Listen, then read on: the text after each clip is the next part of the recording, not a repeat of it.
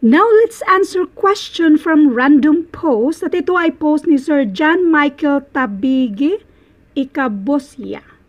By the way, marami na akong mga pending na sasagutan. Pero sa panahong libre ako, kung ano lang yung unang makikita ko, yan yung sasagutan natin. Kaya ang lagi kong sinasabi ay, ang sasagutan natin yung mga random post. Ngayon, basahin muna natin yung question dito. Penelope is told to clean all the windows at her house. After cleaning 9 windows, her job is 30% complete. How many windows does she clean in all? Is it 50, 30, 100, or 25? Mas madali nating itong sagutan kapag i-rephrase natin yung given or simplihan natin ba? Basahin natin muna. Penelope is told to clean all the windows at her house. Pwede mo mang i-ignore yan. Dito na tayo. After cleaning 9 windows, her job is 30% complete. Ang tanong, how many windows does she clean in all? So, si 9 is 30% itong sa lahat ng lilinisin niya.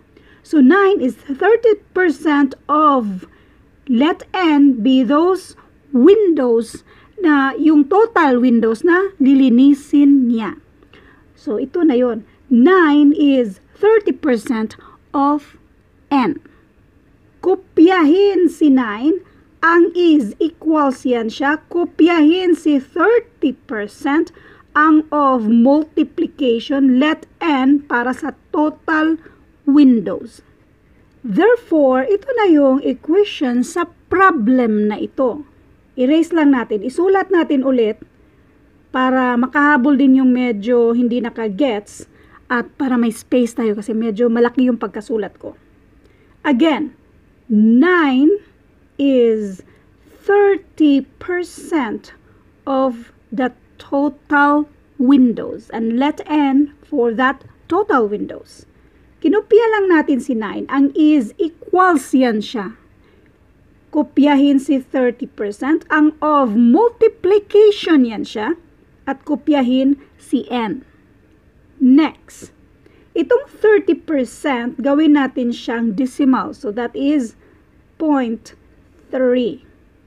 Next. Para ma-isolate natin si N dito, itong si 0.3, since pang-multiply sa N, pang-divide ngayon siya sa 9. So, 9 divided by 0.3. Isa-isahin natin, although obvious na ang sagot. Okay? 9 over 0.3. Itong denominator, gawin nating whole number. So, mag-move ka ng isa going to the right. Kasi 0.3 lang naman yan siya. So, that will be 3 now. Kung nag-move ka ng isa to the right, maglagay ka ng 0 sa numerator mo na 9. So, maging 90. Mas madali na. 90 divided by 3 and that is 30. Another way, 9 divided by 0.3. Yung divisor natin, gawin natin whole number muna. 1 lang naman. Yung decimal, minove natin 1 lang sa right side. Kung nag-move tayo ng isang decimal dito sa divisor natin, dapat magdagdag ka rin ng 0 dito. So, nag-move ka rin ng isang decimal dyan sa loob at yung space na yan ay dinagdagan mo ng 0. Tapos itong point na to ay ilagay mo sa taas. So, ang itsura niyan ay 90 divided by 3 na siya. 90 divided by 3. So, dito muna tayo sa 9. 9 divided by 3 and that is 3. 3 times 3 equals 9. 9 minus 9 equals 0. 0 lang naman yan siya.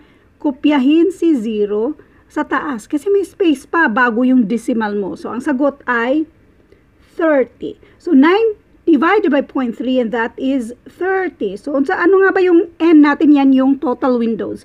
So, yan na yung sagot. 30.